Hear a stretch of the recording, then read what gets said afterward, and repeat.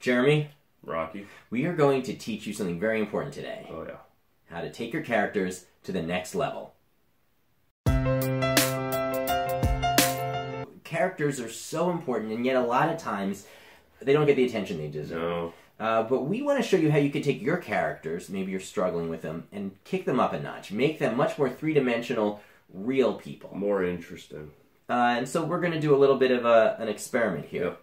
We're kind of struggling with one particular character, and we each came up with a separate way of making her better. That's right. Her name is Maria Delgado.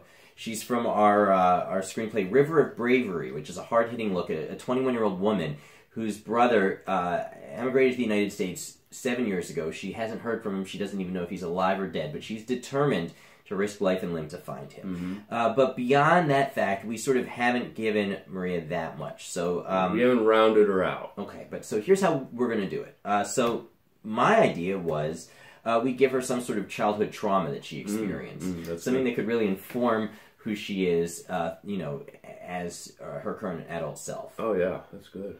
And then you were supposed to bring one. Yep, I got one. We give her a mustache.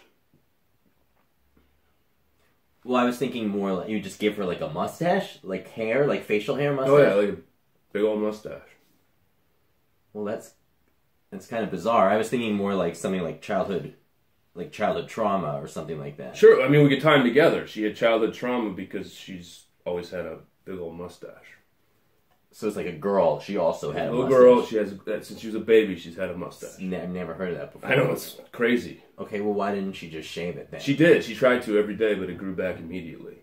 And it would grow back and be even more bushy than it was the day before. But no, so it's like a magic mustache. Oh, yeah, magic mustache. So, okay, well, that really changes the whole idea of this hard-hitting look at 21-year-old woman's determined, No, I mean, all that's still there. All that's still there. She just has this other, like, super interesting thing about her. which is she has a magic Mustache. Since she was a baby. We could call the movie Magic Mustache.